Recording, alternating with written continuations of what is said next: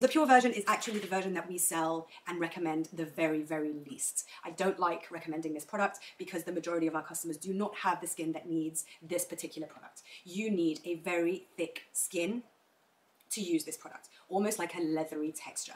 The only time that we really do recommend the P50 is if our clients tend to have recurring problems with cystic acne. So cystic acne is something which, and it's recurring, which is usually a hormonal problem.